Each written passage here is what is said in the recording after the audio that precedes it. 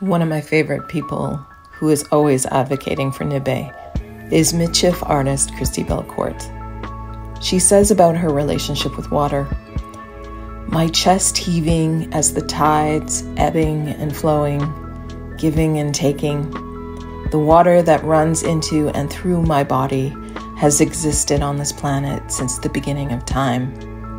The water that runs through our veins in our blood ran through our ancestors' veins and has existed on this planet since the beginning of time.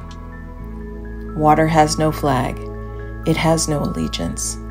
It holds life in its embrace as a baby floats in a womb. And through it, we are connected, all of us, to each other and to everything in this universe.